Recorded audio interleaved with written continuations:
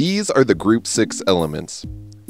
I feel like there ought to be some way to associate tungsten, molybdenum, and chromium. Some sort of common feature. Oh, that's it. Light bulbs.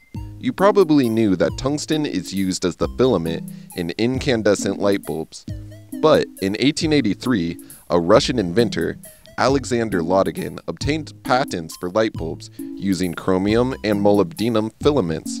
Though tungsten would ultimately win out, the molybdenum light bulb was used at the 1900 World Fair.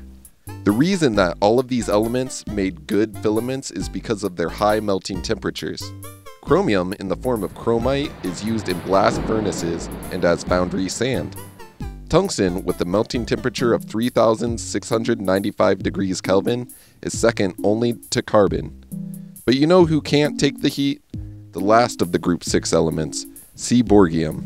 Hi. I'm, seaborgium, and, I have a stability problem. Stop being so nervous. You're falling apart on us. I can't help it, man. I have a maximum half-life of 126 seconds.